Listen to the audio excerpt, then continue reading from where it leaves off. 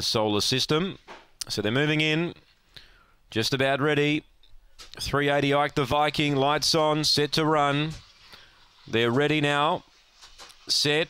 Racing. Solar System third or fourth away. Burning Ella won the start. Solar System gets busy. 2 lengths away now, but he's starting to chime in. A length away to Ike the Viking third, then Clubber Lang midfield fourth from Perpetuate and Powerbank last. They haven't got Burning Ella yet. She led by a length and a half to 2. Solar System trying to reel her in. Burning Ella's in front. Solar System's not going to get her. Burning Ella all the way. Second Solar System. Third Ike the Viking. Fourth is Clubber Lang. Next in was Perpetuate and Powerbank back at the rear. Burning Ella wins the first for Scotty Feldis. Number 5 leads all the way. 23.51 the time. It's a new PB for her.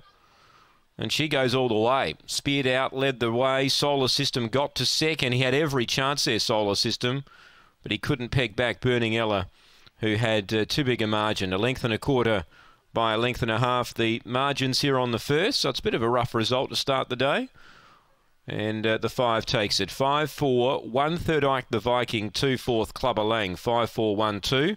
23 and 51 was the gallop. A length and a quarter by a length and a half. It's 5-4, 1-2. And 23.51 was that time on the first event here at Gawler today. As we said, a new PB for Burning Ella.